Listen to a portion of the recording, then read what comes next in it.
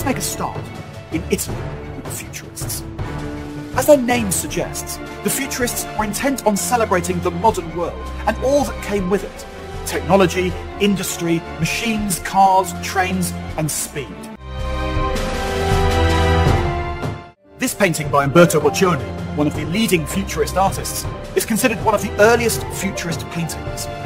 It's called The City Rises and is now at the Museum of Modern Art in New York. It's a huge work. Boccioni painted it when he was living in Milan.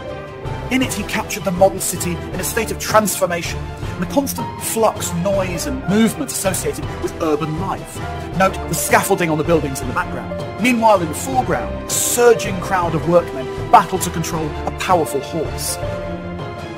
His painting embodies the Futurist celebration of workers and of urban industrial life. In this, it echoes the words of the Futurist Manifesto.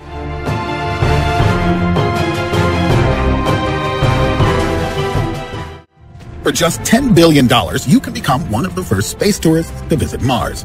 At least, according to the famous American entrepreneur Elon Musk, that's how much it will cost to get one of the first tickets to the Red Planet with his company SpaceX.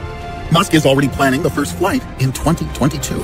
But for the average person, there aren't too many sightseeing tours to Mars. Mankind wants to colonize Mars due more to necessity than just fascination. According to Elon Musk, Mars is the only refuge that can save the human species from extinction in an event such as World War III. According to the entrepreneur, this extinction event may happen in the coming decades. But when exactly? 2026? 2037? Or maybe the year 2058?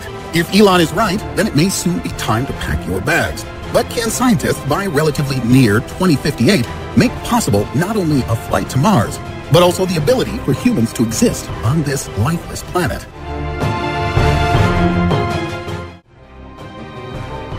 Umberto Boccioni, 1882–1916, was an influential Italian painter and sculptor.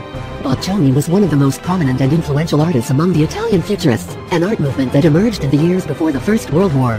Boccioni was important not only in developing the movement's theories, but also in introducing the visual innovations that led to the dynamic, Cubist-like style now so closely associated with the group.